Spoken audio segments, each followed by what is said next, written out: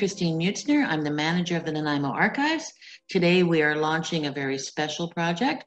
We are calling it History She Wrote, and it is a series of conversations with local women authors who write history, who write specifically Vancouver Island, Nanaimo, or even BC history. So our very first guest, and we're quite thrilled to have her, is Healey.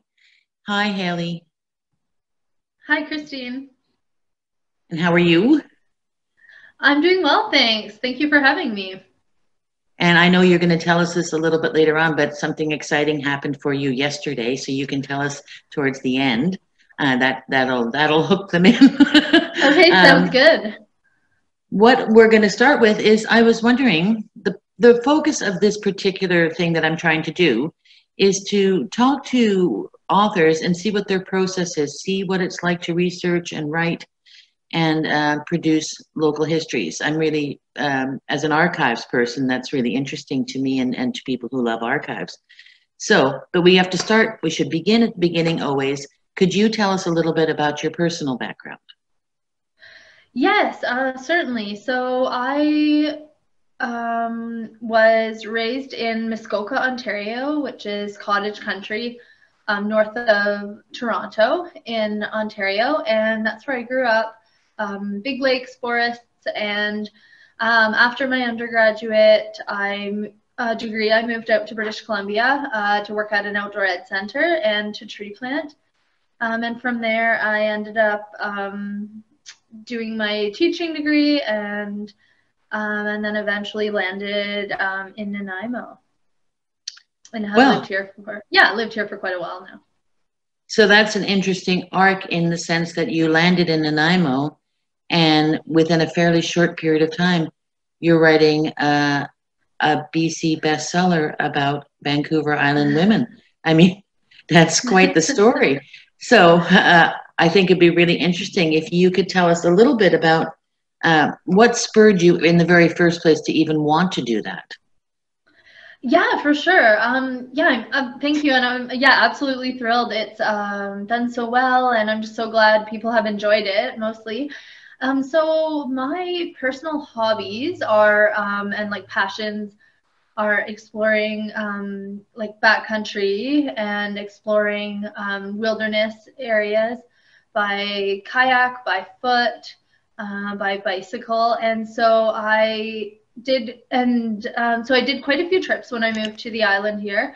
And one of them a few years back was to Cougar Annie's garden out in off of Tofino, about an hour, a little over an hour by boat from Tofino. And we had hiked the Hesquia Peninsula for 5 days and then toured Cougar Annie's garden. And it was there that I was inspired to write a book about amazing women from Vancouver Island. And so it got me wondering, are there more women who had done amazing things? Like Cougar Annie had created this beautiful garden in this very remote setting and raised 13 children out there and lived quite this remarkable life. So I started finding more, and I found there were so many more, and that's when I started writing.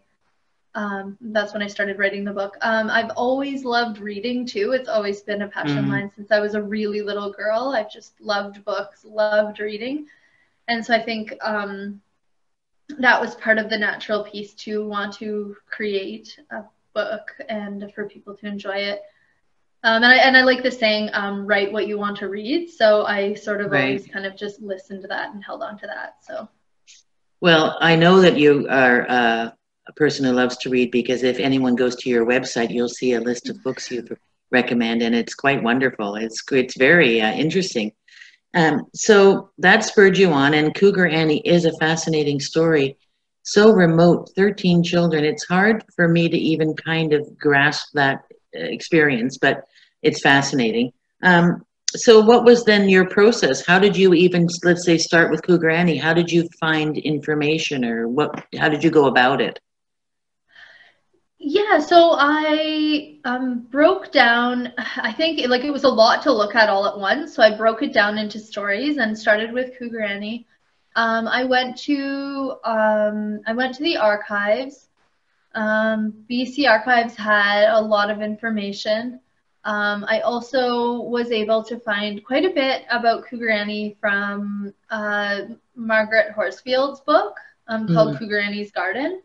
So I was able to find out quite a bit from there. And I also, as much as I could during the process, I interviewed people who had known the women and did some personal interviews with them. So Peter Buckland had been a dear friend of Cougar Annie, and he had he ended up buying her property, and he had looked after her, and he had quite a bit of information as well, and it was great to interview him.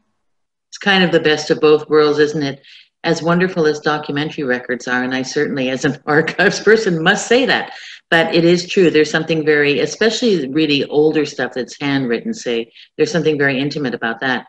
But the combination of documentary records, and that it would include photographs and actually speaking to people who knew her, is the best of both worlds, isn't it? Yeah, no, that's great. Yes. So after you were done with that, then did you just decide to write, just keep on looking, or for more people?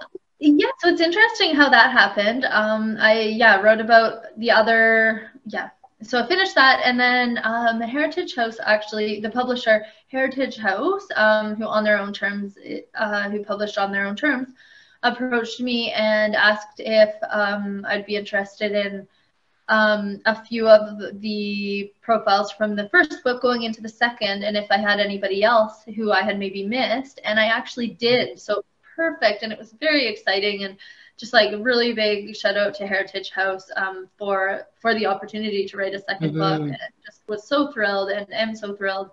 And so actually there were a few stories that I had, or a few women who I discovered after On Their Own Terms had come out, and I really just thought, darn, I forgot them. And actually one of them I discovered at the Nanaimo Heritage Society's meeting, the Valencia presentation. That's where I heard of Minnie Patterson. So from there I was able to just dive into some information about Minnie Patterson, and went to the Port Alberni archives and found out a little bit more about her. So that second book is called? The second book is called Flourishing and Free, More True Stories of Trailblazing Women of Vancouver Island. So in total, with both books, and I said we were going to say this at the end, but we'll say it now, it doesn't matter. Flourishing and Free came out yesterday. It's available as of yesterday, right? Yes. In total, how many women's stories did you cover? So there are 17 in the first book, On Their Own Terms, and there are 16 in the second book. So the 33 altogether. That's a lot of storytelling. Holy mackerel, that's fantastic. And it's a range of women with different expertise, different lives, different experiences. So, you know, it's very relatable. Readers are going to relate to something in there, right? I absolutely think so, for sure. Yeah, because there's just so many to choose from. It's a virtual smorgasbord of interesting women. During your research, during the process of your research, was there anything, an event, a person, or anything that really surprised you? I think what surprised me the most is that I hadn't heard of many of these women, that I hadn't heard of them, and with some of the amazing things that they had done. Definitely, like, individuals, their sort of accomplishments amazed me. For example, Minnie Patterson, who I had mentioned before, she was the wife of a lightkeeper at Cape Beale, and she ended up hiking what is now the West Coast Trail. Way before it was the West Coast Trail, she hiked it at night in a huge storm to save some shipwrecked sailors.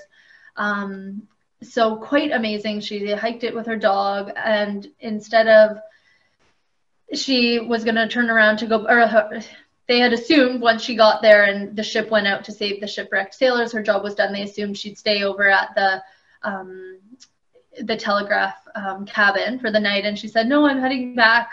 She went back across the trail the same way she had come to go back to her children. So just these amazing stories, but just how I hadn't heard of so many of these women. Even so on the cover of Flourishing and Free. This is Edith Heimbroff Schleicher, and she was a really good friend of Emily Carr. And so I'd never heard of her before, and she was quite the artist in her own right. And so I think just how amazing the accomplishments were and how I hadn't heard of them is the biggest thing that surprised me. I mean, that seems to have been, it's basically true, is that these women's stories come out little bit by little bit over the last generation or so, but there's still so many more to tell.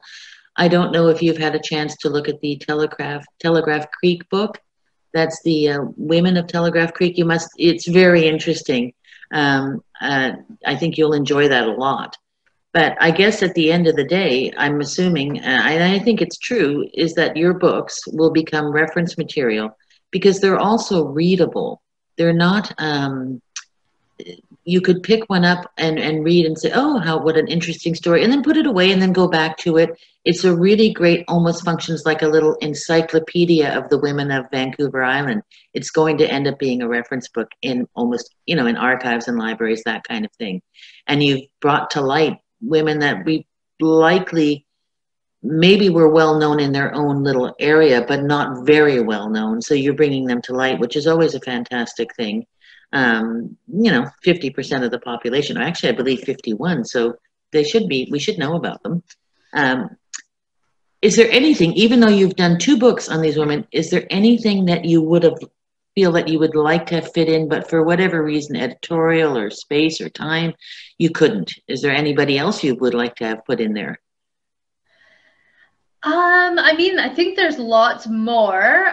So there's always room for maybe, who knows, there would be a third. I think what I would like to do and what I am working on is a fiction based on I'm working on a fiction based on one of the women from one of the books. Oh. So that I really think fiction based on lives and based on women's lives are fascinating books, and I just, as a fiction lover and as a reader, to learn about historical fiction through story is just amazing. It is. And for most people, for a lot of people who don't like sort of straight histories as much, to have it set in a narrative that is compelling in other ways is the way they learn history, right? So that's kind of a cool thing too. I would like to share my screen for a second so that people, I know you held up the books, but so they could, I'm going to hold it for a couple seconds so that people can get a good look at them if they want to just know what they look like and if they want to jot down the title. So there's the first one and then the second one. Okay, I'm going to stop that. I hope everybody got those titles down. And could you tell us some of the outlets that they're selling the books at? Yes, for sure. So if you're in Nanaimo, Window Seat Books carries them. Window Seat Books is in the Old City Quarter, just near Stella Trattoria. And Literacy Central Vancouver Island has the first book right now, and hopefully later we'll have the second. And any local bookstore really on Vancouver Island, many of the local bookstores, Qualicum, Parksville, Duncan, down in Victoria, and Monroe's, and Bolin Books both carry it. So yeah, local bookstores would be number one, and Literacy Central Vancouver Island, and then the farmers market, the online farmers market in Nanaimo also has it. So that was a great little outlet. And then, of course, Last Resort online and Amazon. Well, wherever people can get it is good, right? I would just like to go back just for a moment to ask you. So I'm assuming you mentioned BC Archives, and you've mentioned, had you been, before you took this on, had you been to many archives or research libraries before? No, I hadn't. This was my first experience really learning that and figuring all of that out. I definitely have always liked museums and interested in history in that way, but hadn't been to like archives or reading rooms or places like that. So that was really fabulous. Experience. And just find like when you find one piece of information, it kind of leads you to another, and quite neat going down these rabbit holes of information. It's really very much like you end up being a bit of a detective, and Absolutely. that is the kind of fun part. People often think in our case they think that it's, you know, some dusty old place and everybody's sort of, I don't know, from 1908 or something. But really, it is a process that doesn't just the process itself engages the mind, because you have to think you have to think straight ahead, but you also have to think of all these possible connections to get your story, you know, cohesive and put together. So I think that's kind of cool that you got to experience that too. Healey, thank you so much for doing this. Congratulations on not just the first book, which I hope I've already congratulated you for, but on the publication of a second book. I think it's fantastic. I think it's wonderful that we have more women's history, Vancouver Island women's history. And again, I just thank you so much for joining me today. Thank you so much for having me, Christine. I so appreciate the chance to talk about my books and talk about women's history. And yeah, thank you so much.